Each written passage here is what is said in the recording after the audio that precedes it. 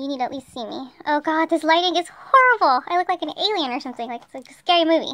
As you can tell, my setting is lightweight different is because I do not have the natural light to work with. This is pretty much just going to be a quick video. For my 500 subscriber giveaway, I had 2 winners.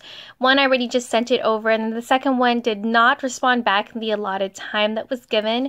So their loss is your gain. So I'm going to go ahead and do another week of rafflecoptor. I was trying to revisit the old rafflecopter from my 500 subscriber giveaway, but for some reason it wouldn't let me. I just made a new one. I'm gonna go ahead and link the video down below of everything that's in it.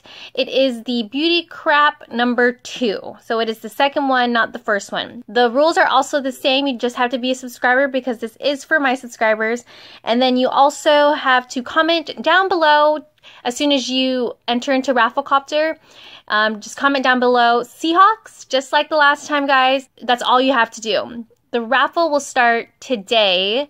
So today is July 24th and will end next Friday, July 31st. And I will announce the winner on August 1st. I'm excited that you guys have a second chance at this. I am actually working on my 1,000 subscriber giveaway. I just wanted to make it epic because it is 1,000 subscribers and it is a big deal to me. So again, no! But yeah, that's pretty much it. Look out this weekend. I have a couple of videos in queue. I have my second beauty box that I still need to go ahead and film. And then I also went to Savers today, bought some clothes.